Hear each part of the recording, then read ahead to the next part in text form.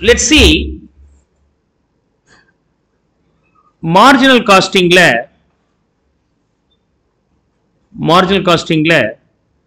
நம்ம என்ன தெரிஞ்சிருக்கிறோம் அப்படி சொன்னாக்க sales marginal costing அப்படிங்கிறது variable cost or incremental cost for manufacturing one additional unit. So sales being 100, variable cost being per unit basis la எப்போதுமே sales variable cost per unit basis ல கொடுத்திருப்பாங்க. fixed cost வரும்போது டோட்டல்ல கொடுப்பாங்க, say 20,000 rupees. இப்போ என்ன क्वेश्चनனா minimum எத்தனை unit sale பண்ணால் எனக்கு இந்த 20,000 அப்படிங்கிற ஃபிக்ஸ்ட் கமிட்மெண்ட் என்னால் மீட் அவுட் பண்ண முடியும் அப்படின்னு சொன்னாக்க நீங்க என்ன பண்ணுவீங்க, இந்த ரெண்டுக்குள்ள டிஃபரன்ஸ் 40 rupees ஆர் ஒரு ஐட்டம் நீங்க வாங்கி வித்தீங்கன்னா 40 rupees ஆர் ஒரு ஐட்டம் ப்ரொடியூஸ் பண்ணி வித்தீங்கன்னா 40 rupees நிக்குது. நீங்க ஒரு ஃபிக்ஸ்ட் கமிட்மெண்ட் லைக் 20,000 வச்சிருந்தீங்கன்னா இந்த 40 வச்சு நீங்க அதை ரெக்கவர் பண்ணணும். அப்ப எத்தனை யூனிட்ஸ் நீங்க சேல் பண்ண வேண்டியதா இருக்கு, 20 divided by 40, 500 யூனிட்ஸ் நீங்க வித்தாதான் உங்களால மேட்ச் பண்ண முடியும். You can match it. அதுக்கு மேல சேல்ஸ் பண்ணீங்கன்னா உங்களுக்கு ப்ராஃபிட் கிடைக்கும். அப்ப the difference between sales and variable cost is called as contribution. This is called contribution. Okay, the difference between these two in this case is 40. இந்த 40 வரது உங்க பாக்கெட்டுக்கு வராம போனதுக்கு காரணம் என்ன அப்படி சொன்னாக்க இத கொடுக்க வேண்டியதா போயிடுச்சு. இத குடிச்ச முடிச்ச பிறகு எந்த யூனிட் அடிஷனல் வித்தாலும் அதனால வரக்கூடிய கான்ட்ரிபியூஷன் உங்க பாக்கெட்டுக்கு வரும். that will come to your pocket. In addition to that it will come to your pocket. That is called a profit. That is called your profit. அப்ப இந்த கான்ட்ரிபியூஷனை ரெண்டு பார்ட்டா பிரிக்கலாம். அந்த கான்ட்ரிபியூஷன் முதல்ல ஃபிக்ஸ்ட் கமிட்மெண்ட் மீட் அவுட் பண்ற வரைக்கும் ஒரு contribution, அதுக்கு மேல வரது இன்னொரு கான்ட்ரிபியூஷன். ஃபிக்ஸ்ட் காஸ்ட் வரைக்கும் இருக்கக்கூடிய அந்த கான்ட்ரிபியூஷன் டாட்டா யாருக்கு போயிடுது, அந்த ஃபெசிலிட்டி ப்ரொவைடருக்கு போயிடுது. அதுக்கு மேல வரது என் பாக்கெட்டுக்கு வருது. Is that okay? Now if we sell 800 units, questions are what is PVR, profit volume ratio? In short, I am introducing one new term here called PVR. Second being BEP in rupees as well as in units. BEP in rupees and units. Third being margin of safety in rupees and units. ரொம்ப simple, நீங்க பார்த்தாலே சொல்லிடலாம் இல்லையா? 500 units வித்தாகணும் to meet out the fixed commitment. We already seen. எத்தனை units இப்ப வித்திருக்கிறீங்க? 800. சேஃபரா இல்லையா? You are safer. Safer by how many units? 300 units. அப்ப அந்த 300 யூனிட்ஸ்னால வித்த அமௌண்ட்டுக்கு கிடைச்ச கான்ட்ரிபியூஷன் உங்க பாக்கெட்ல ப்ராஃபிட்டா இருக்கும். that profit 300 into 40 will be in your pocket. 500 into 40 will be for fixed cost, right? Now I'll give the marginal cost sheet statement. Sales minus variable cost, you'll get the contribution. From there fixed cost is subtracted to get the profit. இப்போ இந்த diagram போடும்போது நான் என்ன பண்றேன்னா யூனிட்ஸுக்கு ஒரு காலம், sorry ருபீஸ்க்கு ஒரு காலம், ருபீஸ் பர் யூனிட், ஒரு யூனிட்டுக்கு என்ன விலை அப்படின்னு கண்டுபிடிக்கிறதுக்கு, டோட்டல் அதுக்கு ஒரு காலம், பிரேக் ஈவன் பாயிண்ட்டுக்குன்னு ஒரு காலம், மார்ஜின் ஆஃப் சேஃப்டி அப்படிங்கிறது ஒரு காலம். I am going to guide you the concept without the formula. அதனால கவனிச்சிங்க. ஏதாவது டவுட் இருந்தா என்கிட்ட கிளியரா கேட்டுங்க. இந்த டேபிளை மைண்ட்ல வச்சுங்க. This table will help you to solve n number of illustrations easily. Is that okay? இதை பேஸ் பண்ணி தான் நம்ம இனிமேல் எல்லா சம்ஸும் பார்க்க போறோம். அதுக்கப்புறம் ஃபார்முலா பேஸ் பண்ணி எப்படி வரப்போகுது, ஃபார்முலா இருக்கக்கூடிய வேரியேஷன்ஸ்ல என்ன அப்படிங்கிறத நம்ம பார்க்கலாம் டீட்டெயிலா. Okay, I have given you a table here. Sales minus variable cost, you will get the contribution. From the contribution, if I subtract the profit, fixed cost, I will get the profit. Right. Now, break even point la ungalde profit evlanga? Break even point la ungalde profit evlanga? No doubt in that. So no profit, no loss, so zero. Marginal safety la ungalde fixed cost evlanga? Margin of safety la ungalde profit evlo, fixed cost evlo irukadu. Ena na observe panniten BEP varaikum vanda sales வெளியே போயிடுச்சு contribution. B மேல வந்த contribution மொத்தமும் profit, there will not be fixed cost. Hope you could understand these two. And per unit column வந்து contribution வரைக்கும் போடலாம். அது பிறகு நம்ம per unit போடுறது யூசுவலா பண்ண மாட்டோம். ஏன்னா fixed cost per unit மாறிக்கிட்டே இருக்கும். 20000 ரூபாய் fixed cost ஒரு யூனிட்டா இருந்தா ஒரு யூனிட்டா இருந்தாலும் 20. அப்போ ஒரு யூனிட்டுக்கு எவ்வளவுங்க 20. ரெண்டு யூனிட்டா இருந்தா total fixed cost 20. அப்போ ஒரு யூனிட்டுக்கு எவ்வளவு 20000 for 2 அப்படின்னு சொன்னாக்க 2 ஆல டிவைட் பண்ணா 10000 ரூபாய் ஒரு யூனிட்டுக்கு இல்லையா? 10 யூனிட் பண்ணியிருந்தா அப்பயும் ரெண்டு அதே 20000 தான். ஆனா ஒருத்தருக்கு எவ்வளவு வருது 20 divided by 10 போட்டீங்கன்னா 2000 ரூபாய் வருது. அது மாறிக்கிட்டே இருக்கும். அதனால நீங்க per unit போட்டா சரியா இருக்கு. அதனால நம்ம போட மாட்டோம். And you understand that the BEP case profit is 0 and in case of marginal safety fixed cost is 0. இப்ப நீங்க கவனிக்க வேண்டியது என்னன்னா sales variable cost contribution இருக்குல்லையா, இந்த மூணுக்கும் உள்ள தொடர்பு எல்லா நிலையிலும் சேமா இருக்கும். எல்லா நிலையிலுமே per unit column total BEP marginal safety எல்லா ஸ்டேட்லயுமே ஈக்குவலா இருக்கும். Now you see here sales being 100, variable cost being 60, contribution being 40. அதாவது சேல்ஸ் 100ஆக இருக்கும்போது வேரியபிள் காஸ்ட் 60ஆகவும் கான்ட்ரிபியூஷன் 40ஆகவும் இருக்கும். அதுல மாற்றம் இருக்காது. அப்படின்னு சொன்னாக்க ஃபிக்ஸ்டு காஸ்ட் டோட்டல்ல இருக்கும், பர் யூனிட்ல போட மாட்டோம். BEP என்ன, மார்ஜின் ஆஃப் சேஃப்டி என்ன? BEP is a place where we don't have profit and loss, and margin of safety ங்கிறது profit means sales in excess of BEP. BEP தாண்டி நடக்கிற சேல்ஸ் பேர் மார்ஜின் ஆஃப் சேஃப்டி. அப்படின்னு இது ரெண்டு சேர்த்தீங்கன்னா total. அது இது ரெண்டையும் சேர்த்த டோட்டல் கிடையாது. எந்த இடமா இருந்தாலும் சரி ரெண்டையும் டோட்டல் போடலாம். இந்த ரெண்டும் சேர்த்து தான் நமக்கு டோட்டல். Is that okay? அதாவது BEP margin of safety in all the columns if you some that will be the total. That will be the total.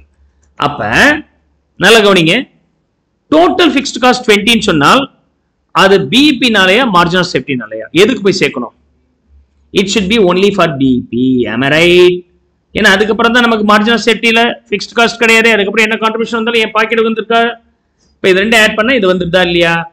20 + 0 = 20. இது எல்லா இடத்துலையும் சமமா இருக்கும். கவனிங்க, சுடுகு கேம் விளையாண்டுருக்கிறீங்களா? சுடுகு கேம் விளையாண்டது இல்லை சார். ஆனால் 1ல இருந்து 9 வரைக்கும் நம்பர் ஃபில் பண்ணுவோம்ல, பார்த்துருக்கிறீங்களா இல்லையா? அது மாதிரி இப்போ ஃபில் பண்ண போகிறோம். சார் அந்த ஆட்டத்தை நாங்கள் கற்றுக்கணும் சார் இப்போன்னு கேட்காதீங்க. அதே மாதிரி தான் இங்கே கவனிங்க. 20 + 0 இங்க மைனஸ் இருக்கு இல்லையா? அப்ப இங்க இருந்து இத மைனஸ் பண்ணி 0 வந்திருக்குன்னா இந்த இடத்துல என்ன நம்பரா இருக்கணும்? 20 இருக்கணும். ஏற்கனவே சொன்னேன் இந்த மூணுக்கும் உள்ள தொடர்பு மாறாதுன்னு சொன்னேன். அதாவது 40, 60, 100, அதர்வைஸ் 2, 3, 5. கான்ட்ரிபியூஷன் 2 ரூபாவா இருந்தால் வேரியபிள் காஸ்ட் 3 ரூபாய், சேல்ஸ் 5 ரூபாய். கான்ட்ரிபியூஷன் 2 ரூபாய் இருந்தால் வேரியபிள் காஸ்ட் 3 ரூபாய், சேல்ஸ் வந்து 5 rupees. அப்படின்னா இங்க 20000 இருந்தால் அப்ப இது 2:3:5 ரேஷியோல இருக்குன்னு வச்சுக்கலாமா? அப்ப இது 20 இருந்தா இது எவ்வளவுங்க இருக்கும்? 30 இருக்குமா? அப்ப இது எவ்வளவு இருக்கணும்? 50 இருக்குமா? கிளியர்? எது வேணாலும் நீங்க போடலாம் அப்படிங்கிறதுக்காக நான் இதை கைட் பண்ணி இருக்கிறேன். You can do anything as you wish. Total number of units being 800 units.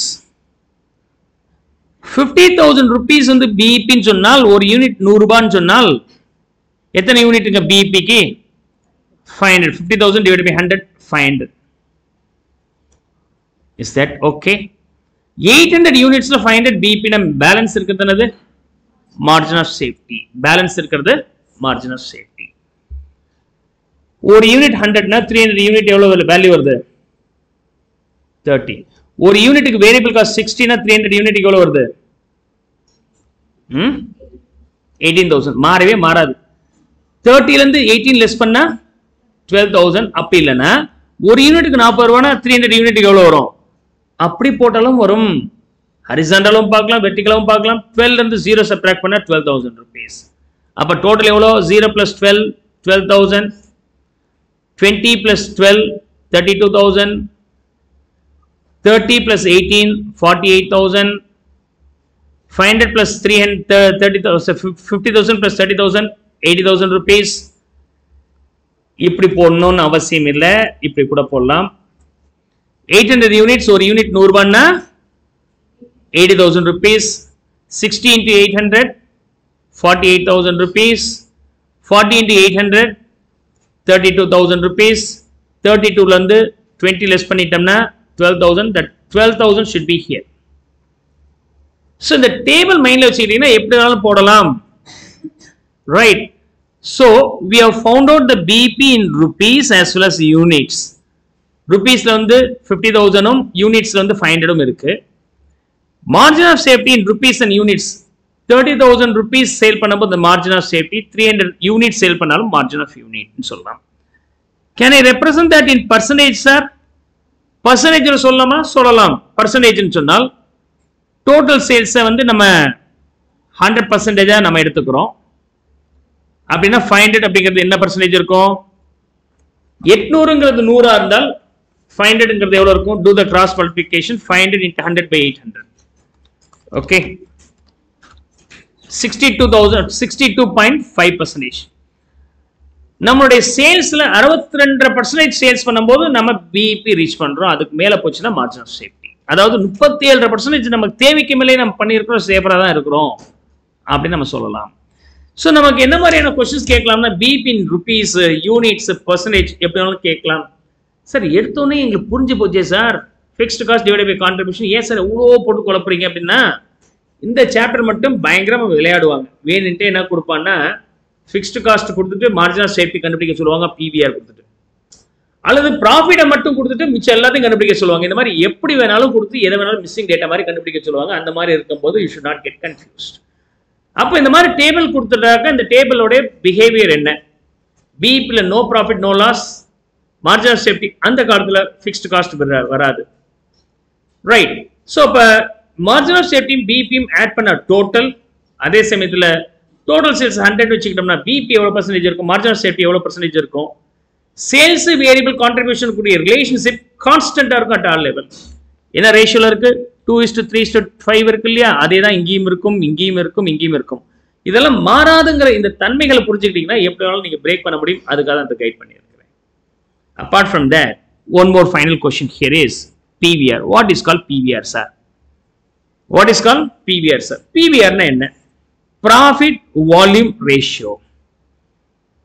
Profit அப்படிங்கிறது என்னென்ன? மார்ஜினல் காஸ்டிங்ல பொறுத்த வரைக்கும் ப்ராஃபிட் அப்படிங்கிறது என்னென்ன? கான்ட்ரிபியூஷனை தான் நம்ம ப்ராஃபிட் சொல்லுவோம். வேல்யூம் அப்படின்னா சேல்ஸ் வால்யூமை மீன் பண்றோம். அவ்வளவுதாங்க, வேற ஒன்றும் கிடையாது.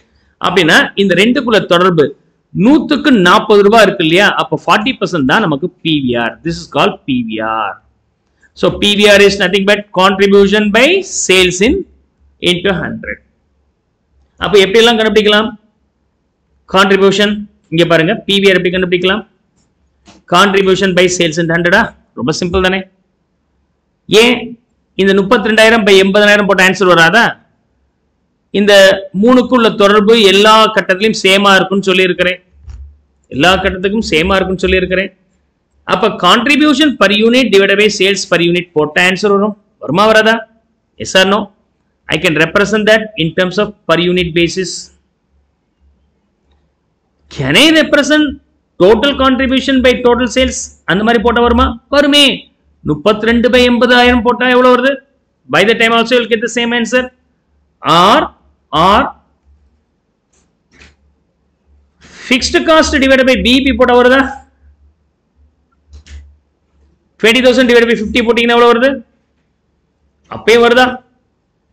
R profit divided by margin of safety போட்டா வருதா? எப்படி வேணாலும் வரும். ஃபார்முலா மாற்றம் பண்ணீங்கன்னா 1 or 2 தான் மண்டையில் நிற்கும். லாஜிக் அண்டர்ஸ்டாண்ட் பண்ணா எப்படி வேணாலும் பிரேக் பண்ண முடியும். That's why I am giving the logic here. As you know, the relationship among the three variables, sales, variable cost, contribution, remains constant at all 4 levels. Per unit லையும் சேமா இருக்கும், டோட்டலையும் சேமா இருக்கும், பிபிலையும் சேமா இருக்கும், மார்ஜின் ஆஃப் சேஃப்டிலையும் சேமா இருக்கும். Per unitல போடும்போது contribution per unit divided by total cost, total sales per unit, sales per unit. Total வரும்போது total contribution divided by total sales. BPல வரும்போது அந்த total contribution தானே fixed cost, அதனால fixed cost divided by BP sales போடலாம். Margin of safety அந்த 12,000ங்கிறது profit தானே, அதனால profit by margin of safety போடலாம். எப்படி போடலாம் ஆன்சர் வரும். You no need to mug up the formula, but you can understand the formula using the logic here. Come on, finish up copying this.